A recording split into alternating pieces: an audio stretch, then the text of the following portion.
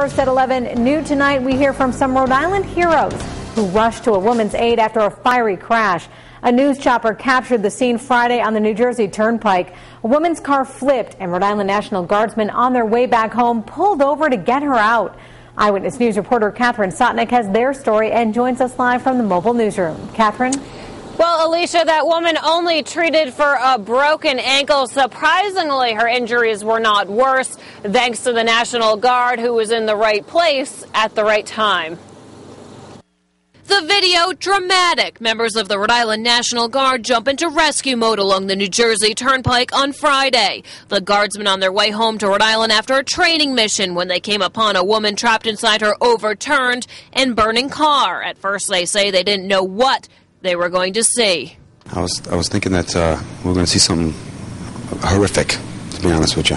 She was trapped inside the car. The car was flipped over, and she was still strapped inside of her seat. She had her seatbelt on, and we had to cut her out. 50 members of the Guard in total helped with the rescue, some grabbing fire extinguishers to put out the blaze, while others, with the help of 2 construction workers, cut loose the driver and freed her from her car. Medics began stabilizing her just as a doctor pulled over to help. The car was still on fire, and we were afraid that the car may explode, so we thought it was best to get her out and move her away as fast as we could while we were still trying to put the fires out. Her right ankle was completely broken off.